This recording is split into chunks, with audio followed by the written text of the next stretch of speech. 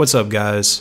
So I figured out how to finally get KeepassXC working on Gentoo after migrating to Libressl.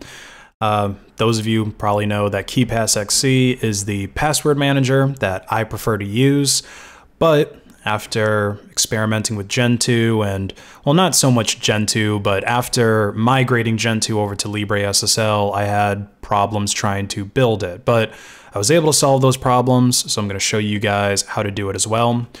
The first problem that you'll run into with building KeepassXC is that you need to have Qt network installed to get KeepassXC working.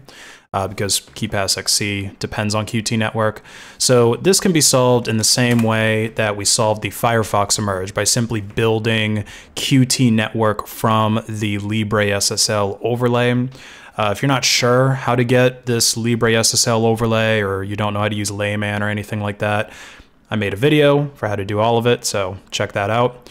But yeah, you just need to go into this directory within your Libressl overlay, dev Qt network.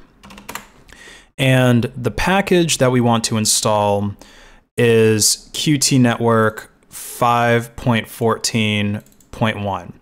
So you want to have this one. You don't want to do 5.14.2 because for whatever reason, KeepassXC just isn't able to build against it. So you want to go ahead and do your ebuild Qt network, ebuild manifest.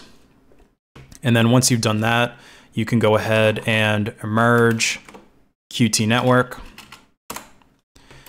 And it should automatically pull in the correct one.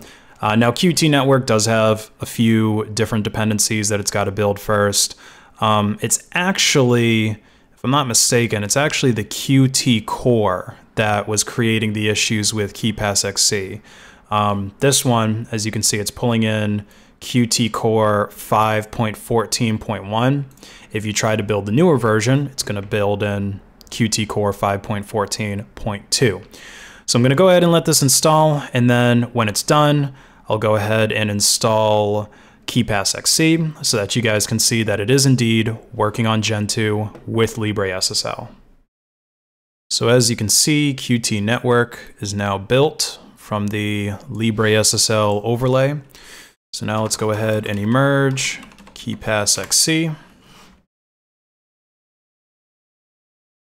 And now this is going to go ahead and build.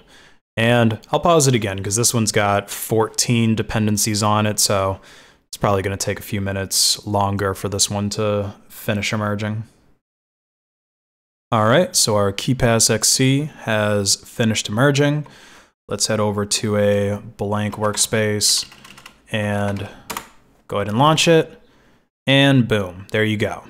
So that's how you get KeepassXC working on Gentoo if you've migrated to Libressl. Be sure to leave a like and share this video with anyone who you think would find it useful.